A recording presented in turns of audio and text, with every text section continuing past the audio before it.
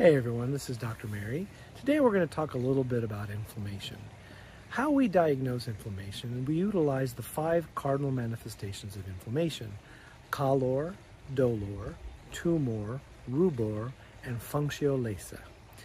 Dolor is pain, calor is warmth, rubor is redness, tumor is swelling, and functio laesa is loss of function. The way we analyze people who have these cardinal manifestations can vary upon which organ system is involved. And that is why it requires us to take a very good and explicit history to determine how the symptoms are manifesting in you.